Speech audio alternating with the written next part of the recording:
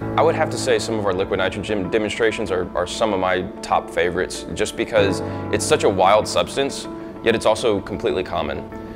Well, for school groups, we offer a variety of different opportunities to experience fun and engaging science content. So our top selling shows in our theater are Awesome Science and Fire and Ice. So it's a really fun wow factor for the school groups, and they get that buzz, that energy from it, and they walk away wanting to learn more about that content, which is exactly what we want them to leave with. And then the other types of programs that we offer are going to be in our classrooms.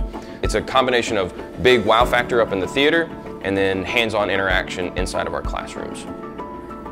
I know when I bring my boys here, we always go to the Wow Gallery first, because that's where the traveling exhibits come through, and they're ever changing, and so they don't ever get bored at the museum. So we're always looking to give people new reasons to come back. So we've added our Tesla Coil Theater. We have the world record, Guinness certified world record, largest musical bipolar Tesla coil. We do shows every day.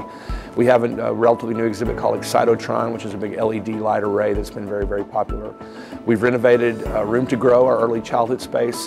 So we're just looking at new programs. We had Star Wars Science Day. We've got a bunch of things planned coming up for just fun themed days at the Museum of Discovery, just to give people, again, new reasons to come back.